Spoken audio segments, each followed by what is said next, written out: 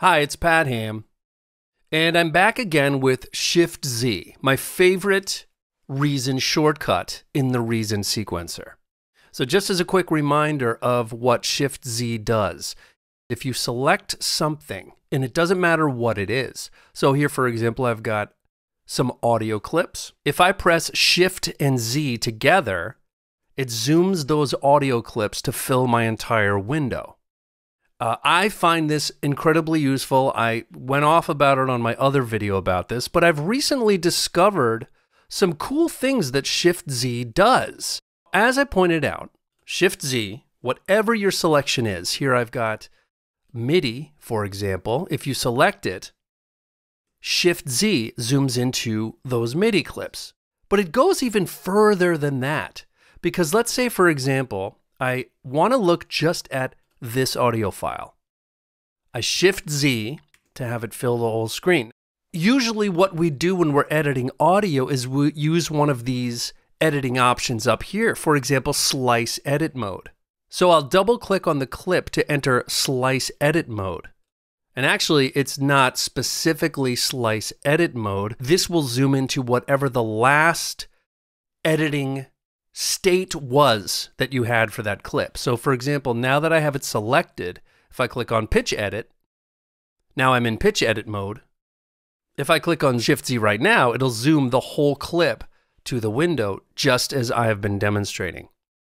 Now if I go out of this clip, now we can see down here at the bottom right, this is a little indicator of what the last edit mode was for this clip. So if I double click it, it will now go into Pitch Edit mode. But let's say, for example, I want to go to Slice Edit mode. Let's start with Slice Edit. Another cool thing about Shift-Z is I can select edit points, and Shift-Z zooms to those edit points. So Shift-Z is actually even more useful than I originally thought. It goes a lot further than just zooming into the clips that you have selected. It can go into the individual elements of those clips. So let's go out of this clip and go into Pitch Edit mode. So now I'm in Pitch Edit mode. The clip is selected, so Shift-Z fills the available space on the screen for me.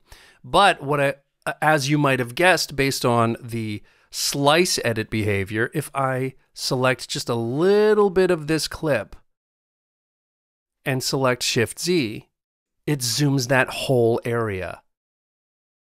So I know I already talked about Shift-Z. I'm sorry that I'm going over the same exact shortcut again, but I thought it was very helpful when I discovered that Shift-Z goes even farther than I originally thought. So you can use Shift-Z to zoom into your selected clips, whatever clips they may be, or within those clips, you can zoom into various portions of your slice edits, or if you're in Pitch Edit mode, various sections of your clip based on these little pitch clips.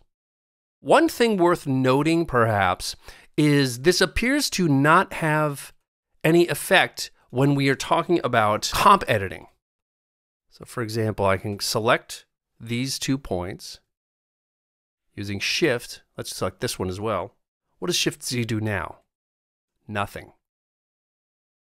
So it appears that this is not something that is of use to us in comp edit mode, but I find it very useful in Slice Edit and Pitch Edit mode. So again, hopefully you found that useful. Please let me know what you think in the comments, and I'll talk to you in the next one.